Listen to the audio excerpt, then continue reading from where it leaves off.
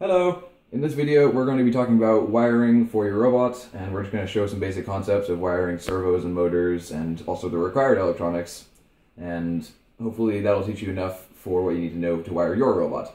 We're doing this off of the robot just for clarity, but make sure that your robot does actually have the wires on it.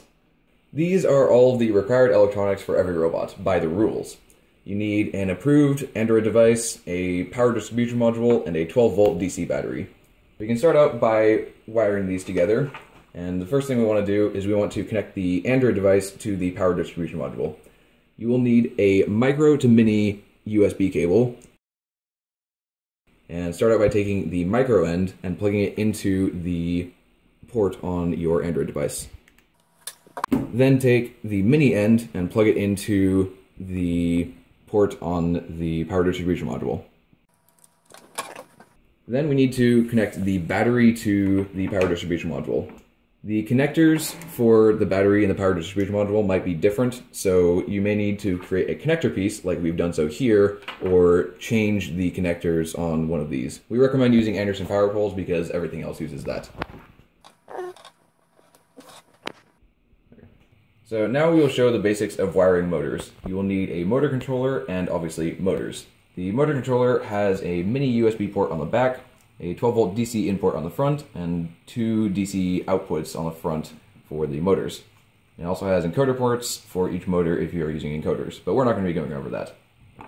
To start out wiring, take a mini USB to regular USB cable and plug the mini USB end into the back of the motor controller and the regular USB end into any port of the power distribution module. Choose a port that works best for you.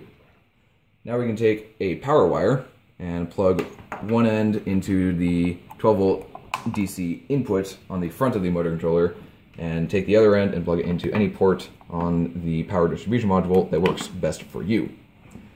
To help with the wiring looking nice, you can just have these wires running next to each other, like so.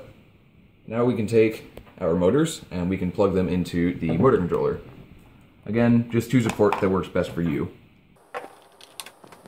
So now we will show the basics of wiring servos. You will need a servo controller and obviously a servo. The servo controller has a mini USB mini port on the back, a 12-volt DC input on the front, and 6 PWM channels for plugging in your servos. Start out wiring by taking another mini to regular USB cable and taking the mini USB end, plug that into the back of the servo controller, and then take the regular USB end and plug it into any port on the power distribution module that works best for you. Now we will take another power cable and plug one end into the 12-volt DC input on the servo controller, and take the other end and plug it into any port that works best for you on the power distribution module. Again, to make the wiring look nice, we can have these wires running next to each other. Now we will take our servo and we can plug that in. Again, choose a port that works best for you, but do note that there are markings on the side of this to indicate the orientation that you need to plug the wire into. The labels are WRB, or white, red, black, and they indicate what color of the wire corresponds to which pin. If you don't have the exact same coloring as white, red, black, it's fine, just go lightest to darkest. And then again, choose a port that works best for you. So now at this point, your wiring should look something like this, where you have servo and motor controllers all plugged into your power distribution module, and you have your Android and your battery connected. So now what we can do is we can turn on the main power switch, which is on the side of the power distribution module, and we can check to make sure that the power runs through everything just nice. If you see any sparks or anything, turn off your power. You should see that there should be LEDs on all of your electronics. If you don't see any, then check your wiring, check your fuses. Note that there are fuses on the battery, and also there's one here on the power distribution module. Once you've done that, you can turn off the power and make your wiring on your robot look nice. Make sure that your wires aren't spanning any open gaps and that they're nicely organized, because that can help with damage prevention and also with maintenance. The first thing we need to do is configure the electronics in the robot controller phone. You might find the robot controller app on this page, or it could be in your list of apps. If you don't find it in either, you can either download it from the Google Play Store, or it'll appear on your phone automatically when you download and compile code. Now, make sure the phone is connected to all the main electronics and turn on the robot power. Next, what you'll need to do is hit the More Options button and open up the settings. Once you're in the settings, tap Configure Robot, and in here, hit New to make a new configuration. Then click Scan.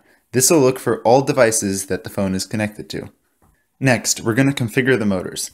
Look for something in the list of devices named something like Motor Controller 1 and tap on it. Once here, you can rename the motor controller to something more descriptive and helpful.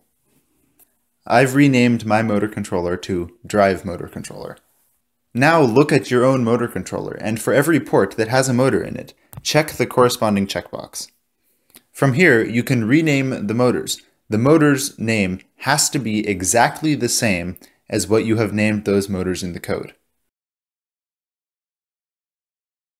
The code we are using has the motors named motor left and motor right, so I have named the corresponding motors exactly the same. Once you've done this, hit Done. Now we're going to do the same thing for the servo controller. Servo controllers can also be renamed to something more helpful.